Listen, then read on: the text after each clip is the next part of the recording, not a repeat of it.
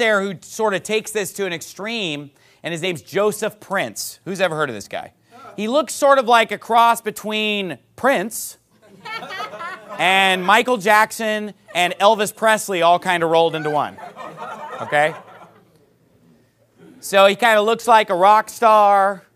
He's got the, the feathered out hairdo, and he's got the tight pants and the tight leather jacket and the pencil tie, and he's real smooth and slick, and he's preaching on a platform washed in purple light. And he basically teaches some right things, and this is how people get sucked in. He teaches some right things because he talks a lot about God's grace. He talks a lot about how you can't lose your salvation. Well, that's a great doctrine because you can't lose your salvation, right? So whenever lies are taught, there's truth mixed in. So he teaches a lot of true things, but let me just explain this to you. The problem with most preachers is not what they say, it's what they don't say. Yeah, right. Let me say that again. The problem with most preachers is not what they say, it's what they don't say. You could go to the average liberal church and listen to 25-minute sermonette. They're not really going to say anything bad a lot of the time, but it's just that they don't say much of anything. Okay? And Joseph Prince, I don't care what anybody thinks, is a positive-only preacher. That's why he fills in for Joel Osteen's pulpit. That's why the two are buddies. That's why he travels in those circles.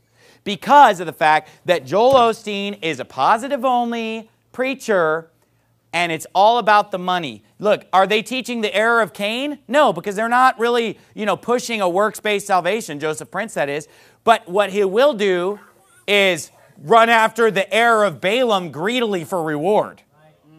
Okay, greedily preach what people want to hear, allure through the lusts of the flesh, and teach licentiousness and this Christian liberty. We're under grace, take it to this extreme, where the God of Joseph Prince doesn't chastise anybody. He doesn't chastise. We're all under His blessing.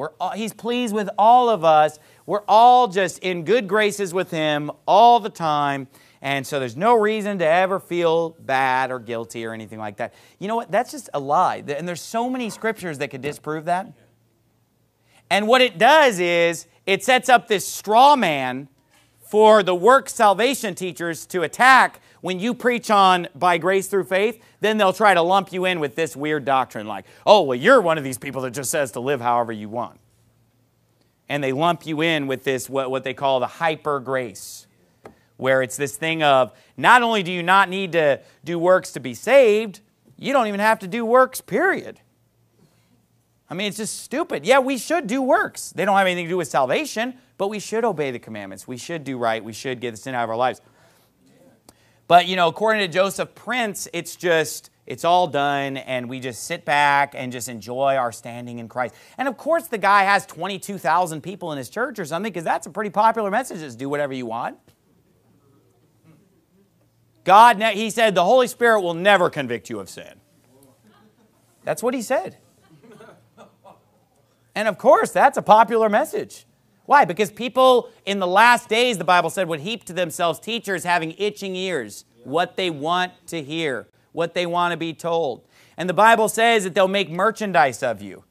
So there's all these clips of his preaching on YouTube, and then it says, hey, if you want the full sermon, go to his website. To download the MP3 of one sermon, $7.99 for a download of one sermon. Okay, so I have 1,600 of my sermons on faithforwardbaptist.org for free download. So what if I charge $8 each? Then I guess to get the whole repertoire, you'd have to spend about, 13 grand? Just to listen to all the sermons from Faith Forward Baptist? I mean, imagine spending $7.99 and listening to a 1-hour sermon. It's like, well, okay, that's an expensive habit if you want to listen to a lot of preaching. But it's about money, that's why. It's not about just preaching the truth, getting the truth out there. He sells the CD for $7.99 one sermon. DVDs are $28 for 2 or 3 sermons on a DVD or whatever. And look, I'm not against businesses selling things. But you know what? The church itself should not be selling things, number one. And number two, charging those kind of prices, it shows you what the motivation is when basically he's not even putting it out there at all, the information. You got to get the download. And it's all the same, just tell you what you want to hear, tickle your ears kind of false teaching. You say, well, why are you coming down on Joseph Prince? Well, how about because he doesn't use the King James, he used the New King James. But worse than that, he doesn't even believe the New King James. I looked up, I wanted to see what he said about Jude, where Jude says turning the grace of God into lasciviousness, because that's what he's doing. Yeah. So I wondered what he'd say about that. I found a video where he gets up and says, oh, this doesn't say what you think it means. Jude verse 4. This doesn't mean what you think it means. First he read the verse in like 5 versions. He read it in 5 versions, right? But then he proceeded to explain how all the versions are wrong. All 400 and some English Bibles are all wrong.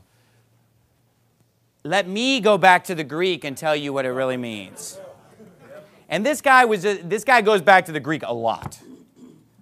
So not only is he using the wrong Bible, then when it doesn't say what he wants it to say, he'll just change it and say, well, the Greek. You know, correct me if I'm wrong, but I don't think they speak Greek in Singapore, where Joseph Prince is from. And I doubt that he would do very well if we dropped him in Athens without a tour guide. But he's going to say, oh, the Greek, all these 400 versions, they're all wrong. It doesn't really mean turning the grace of God into lasciviousness. It means that you've swapped out the grace of God for lasciviousness. It's a swap. So basically, preaching the grace of God prevents us from lasciviousness, is what that's. But that's not what that verse is saying. That verse is saying you're turning the grace of God, you're changing it into lasciviousness. It doesn't say you're swapping it. And by the way, every English Bible says that. Even the versions that are wrong, they get that part right at least. He's just coming in with some strange translation. I mean, it's pretty bad. It's bad enough when you're shopping Bible versions until you find the one that says what you want it to say.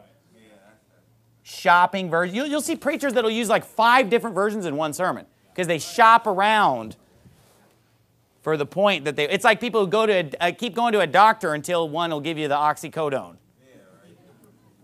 Right? You'll find one eventually. Oh, it hurts? Where does it hurt? Everywhere. Okay, here you go. Oxycodone. There you go. You know, you'll get it if you want, right? So that's the thing. They search versions until they find it. This guy, when he can't find it, then he just said, well, these are all wrong. This is the Greek. He doesn't want to face what this verse teaches because he's guilty of it, because it's about him. And here's how he tries to say it's not about him.